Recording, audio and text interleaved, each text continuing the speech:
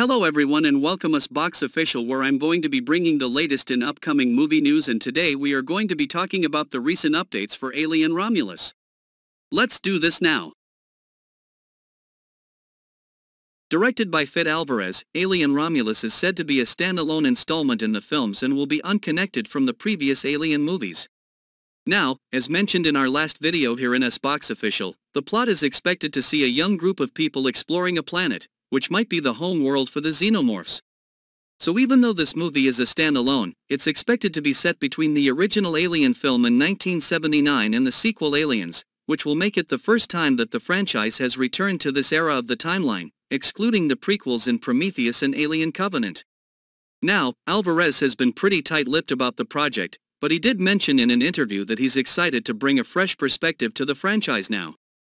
The cast, including Kaylee Spinney, Isabella Merced, David Johnson, and R.G. Renault, have also expressed their excitement about the project, and as of right now there's been no official date announced yet for the trailer, but we can expect it to drop sometime maybe around spring now.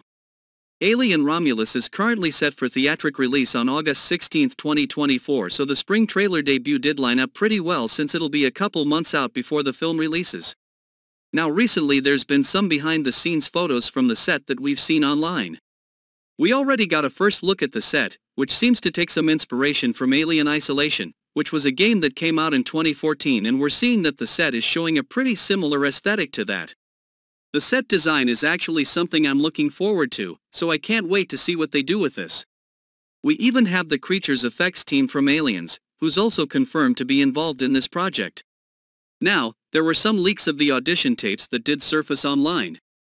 We were not going to show these out of respect to the studio, however, we will touch a little bit on some of the details that we were able to see about the world that Alien Romulus is set in.